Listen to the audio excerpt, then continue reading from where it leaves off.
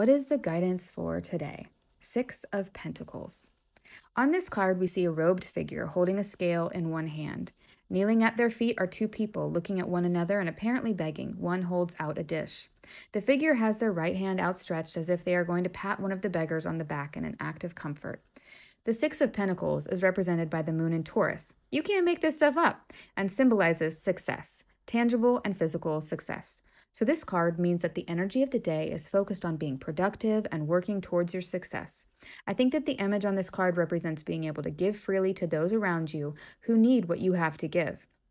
Generosity, kindness, and love are all forms of success, for when we ourselves are not begging for handouts from others, either physically or spiritually, we are able to give freely to those in need.